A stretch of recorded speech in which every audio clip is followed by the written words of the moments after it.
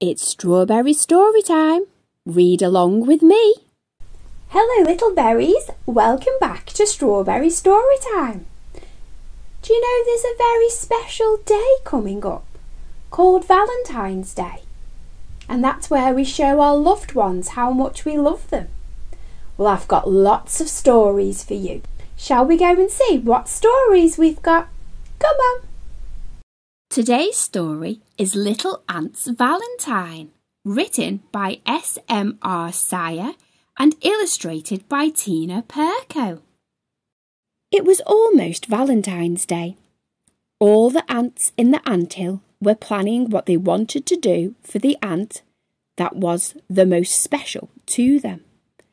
Every year on Valentine's Day, the ants exchanged sweet treats and sweet words. But no one had ever given a sweet treat or a sweet word to Little Ant. These were the kind of things that the girls in the anthill said about Little Ant. Little Ant is stuck up. Little Ant doesn't share. Little Ant likes to be alone too much. I hope Little Ant doesn't try and give a Valentine's to me. I hate Valentine's Day, Little Ant sulked. He knew that no one wanted him for a Valentine, and no one thought he was special. So while the other ants made plans and hid surprises, Little Ant spent all day, every day, working alone. One afternoon he was away from the anthill, looking for food and laying down a trail behind him, when he crossed paths with an ant that he did not know. She was such a pretty ant that Little Ant stopped in his tracks just to look at her. She looked strong and smart and quick, and the crumb on her back had to be at least 50 times her body weight. "What do you want?" the pretty ant demanded. Little Ant was tongue-tied. He had never seen such a pretty ant before. I'm Little Ant," he said at last. The pretty ant barely glanced at him as she walked past. "Well, good for you," she said. "I am busy, and you should be too. I do not have time to talk to strange ants from other anthills." Little Ant stared after her. When he could no longer see her, he set back about his work, but all he could do was think about the pretty ant. Every time he saw a crumb or a seed or a morsel on the ground, he wondered what the pretty ant would think of it. He imagined carrying each one back to her anthill for her, and wondered what it would be like to see her smile. Little Ant hoped to see the pretty ant again.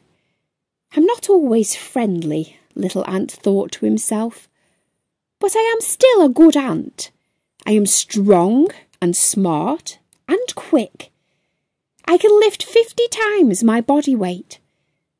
I will talk to the pretty ant again, and this time she will talk to me." But when Little Ant saw the pretty ant again, she was just as rude as she had been the day before. "Why are you so mean to me?" Little Ant asked her. This time the pretty ant stopped. "All the ants in my anthill say that I am stuck up," the pretty ant said. "They say I don't share. They think I like to be alone too much.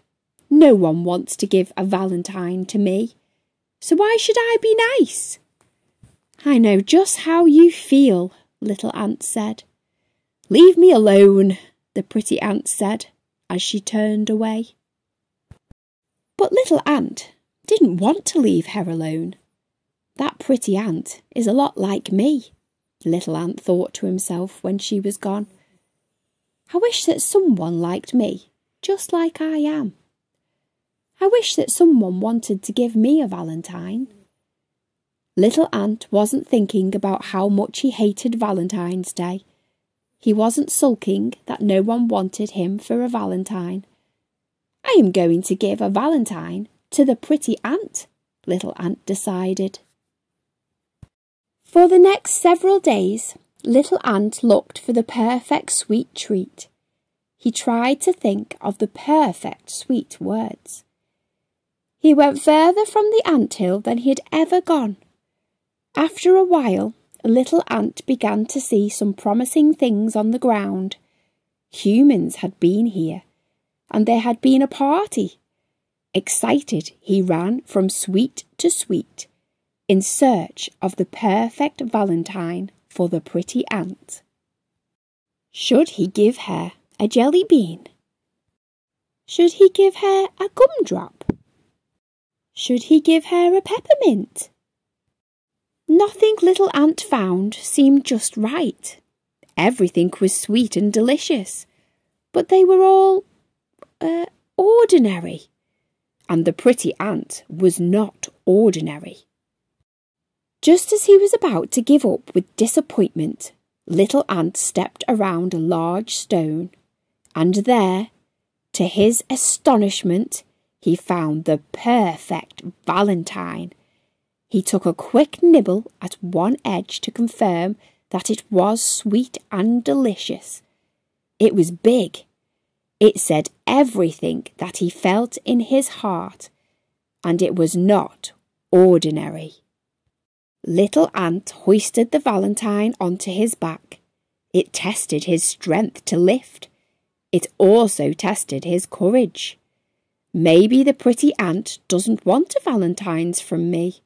Little Ant worried. Maybe she would say that she was too busy to accept a Valentine. Maybe she would tell Little Ant to leave her alone again. I don't care, Little Ant said to himself. I like the pretty ant, and I want to give her a Valentine. And on Valentine's Day, that is exactly what he did. The pretty ant was surprised. Why do you want to give a Valentine to me? She asked. I am stuck up, and sometimes I don't share, and sometimes I like to be alone too much. That does not mean that you don't deserve a Valentine, Little Ant said. Thank you, Little Ant, the pretty ant said. She smiled, and Little Ant felt all light and happy inside. He felt better than he did when he found the biggest and tastiest crumbs. He felt better than when he had lifted 50 times his body weight. I'm not so grumpy when I'm with you, the pretty ant said shyly. It's much easier to be nice when you feel like someone likes you. Little Ant agreed. Did you like that story? It was lovely, wasn't it? Go and find someone and give them a big cuddle. Thanks for listening, guys. See you next time. Bye! Don't forget to subscribe.